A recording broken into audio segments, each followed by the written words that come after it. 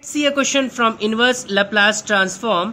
We need to find the inverse Laplace transform of 1 upon s square plus 5. So let's flash back into the convolution theorem, which says that if Laplace inverse of f bar s is capital F of t and Laplace inverse of g dash s is capital G of t, then Laplace inverse of f bar s into g bar s, that will be given by 0 to t. Now in first you replace this t by u, in the second you replace this t by t minus u, integrate with respect to u. This is the basic convolution theorem. So if we use that, Laplace inverse of 1 upon s square is t, because you know that Laplace inverse of 1 upon s power n plus 1 is t power n divided by n factorial. We'll use that, you will get t. Now second one is Laplace inverse of 1 upon s plus 5. So you know that Laplace inverse of 1 upon s plus a is e power minus at, so e power minus 5t. Now if we find Laplace inverse of this product 1 upon s square into 1 upon s plus 5 simply, so you will get 0 to t. In the first replace this t by u, and in second replace this t by t minus u du. Okay, so you will get integral, you can write this 0 to t u e power minus 5t into e power 5u du. Because this is not a part of this integration, so you can take this out. 0 to t u e power 5u du. First function, second function, apply integration by parts. So you will get from 0 to t, first function as it is, integration of e power 5u is e power 5u divided by 5 minus integral of derivative of u with respect to u is 1. Integral of e power 5u is e power 5u divided by 5, and then again integration. So you will get, you can take 1 by 5 common, so e power 5 minus 5t divided by 5.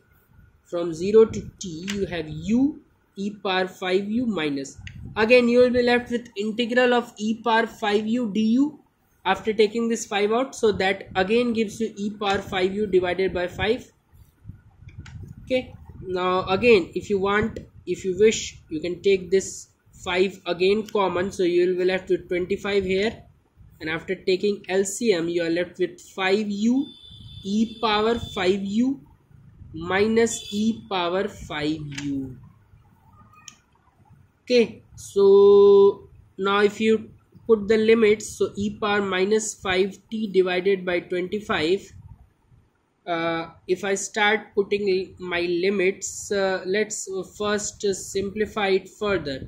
So you can take e power 5u common, you are left with 5u minus 1. Now it will be better if you take, if you point the limits now. So you have e power minus 5t by 25 and 0 to t e power 5u and 5u minus 1. Okay, so this is e power minus 5t divided by 25. If you put t here, you will get e power 5t minus 1. If you put 0, e power 0 is 1, and you are getting minus 1. So upper minus lower, and minus 1 is your lower after putting lower limit. So this is e power minus 5t by 25, 5t e power 5t minus e power 5t plus of 1. Fine. Now if you take this term inside, so 1 upon 25, 5t e power 5t multiplied by e power minus 5t minus e power 5t multiplied by e power minus 5t plus e power 5t minus 5t multiplied by 1. So you are getting 1 upon 25.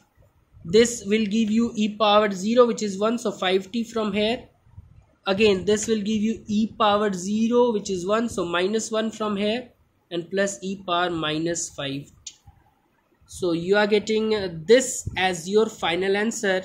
So Laplace inverse of 1 upon s square s plus 5 is giving you 1 by 25 5t plus e power minus 5t minus 1 as your final answer. So let's look at this once again. This was the basic of convolution theorem, and then this basic formula, Laplace of 1 upon s plus a is e power minus at, and then the basic integration which you know from the lower standards. We just use that, got to our final answer.